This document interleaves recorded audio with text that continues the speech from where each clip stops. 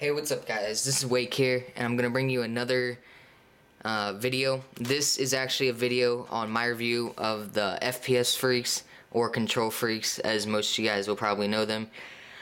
It's just a review because I found out about them and they're a huge help for me, and this is just be a review. First off, I would like to say thanks to Zonda. I'll put his link in the description to his channel. He has a really amazing video comparing the FPS Freaks Close Quarters Combat, which I have right here, and the FPS Freaks Sharpshooter, which are a lot longer, and he just shows the difference between the two, and it'll help you decide which style of Kontrol Freeks you want. So I'm just gonna get into this. I'll put his link in the description, so you guys really should check that out if you're interested in buying one of these. So this is the package it comes in. Actually, it gets shipped in this, you know, just a nice little easy thing, and it's nice to know that all their money goes right into the product. It's actually really cheap. This was like 10 bucks plus like $3 shipping, so 13 bucks to get these. Got them within like 5 days, which is pretty standard, and they come in just a little tiny case, you know, just like this with two of them. But I have the other one on my SCUF controller over there, and I'll be bringing out a SCUF controller review next week. And yeah, so to make this review as best as possible, I'm going to show you what it is, and then I've asked the whole clan of Lethal Energy on Facebook what they thought of SCUF controllers, if they had them, or Kontrol Freeks, and I have a lot of their comments, and I'm going to post every single comment that like was actually about it in the description of this video. So if you want to like know more about them and want to get a broader range of opinions on the Kontrol Freeks and the SCUF controller in the next video, then you should go read the description, because it will help you also make your decision. So this is basically what it is. I'm gonna take it out of this one right here. So this is all it is. That's all it is. It's like a little, it's another one of the thumb pad things. This right here, you just put it over top of your controller. They're really hard to get off and on. Oh, I know, on is pretty easy, but to get off, they're really hard, so it's not going to slip at all. It won't move while you're playing, and that's another amazing thing, because that was the thing that I was also worried about when buying these. So here it is on my SCUF controller right here. As you can see, the left one, it's very like short, which means it only can move to right there. Hold on, I'm going to try to do this. There, you can't really see this that well, but it only goes over a certain distance. But with this being longer, it makes it so that you have to move more. That means you have to move more over to, like, proportionally you have to move the thumbstick more because it's taller.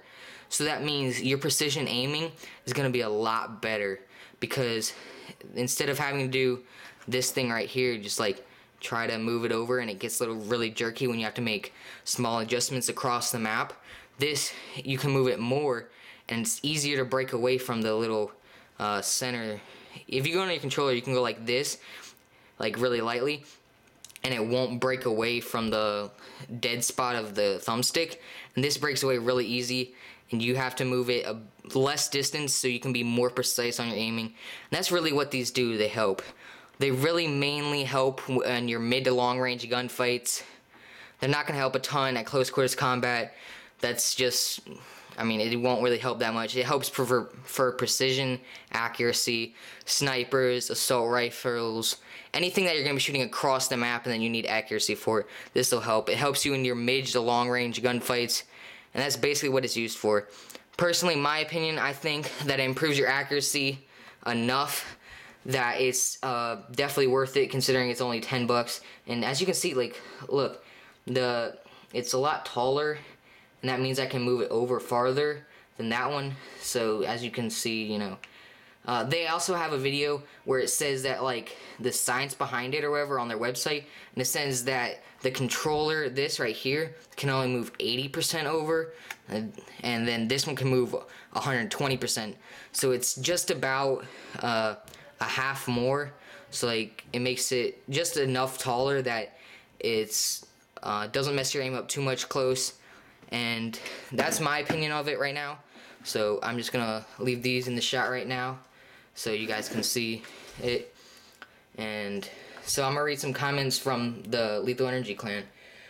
I use Kontrol Freek's VIPR, which is a different set of Kontrol Freeks. There's several different kinds. And it increased my overall accuracy by 2%. 2% is a lot, if you guys know, because that's a lot. I mean, you guys may not think about it. 2%, that means 2 more bullets out of 100. But that can make all the difference in your gunfights.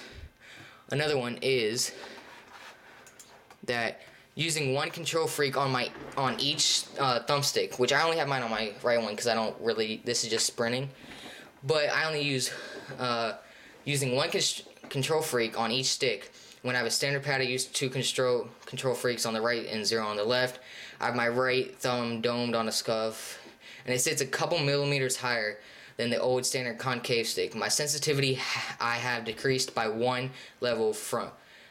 I've decreased my sensitivity. Hold on, that doesn't make sense. But he moved it from level 6 to 7. That means he can turn quicker, but he says he still has the same amount of accuracy. So he can turn faster, get on the mark faster, but he stays just as accurate. So that's a ton of help too.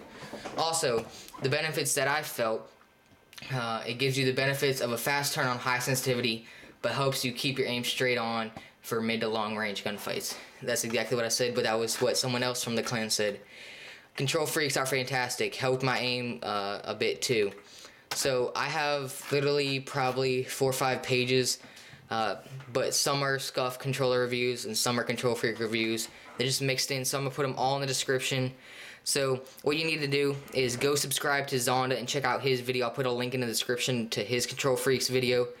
Also, subscribe to this channel, like if this helped, and hopefully you guys enjoyed this. This has been Wake. My YouTube channel is youtube.com/L, like EL, Wake Forest. I'll put a link in the description to mine too. So if you want to see some league play or anything else like that, I mainly play league play and competitive. So if you want to check out some more content by me, check me out. That's all, guys. Hopefully this helps you guys in your game.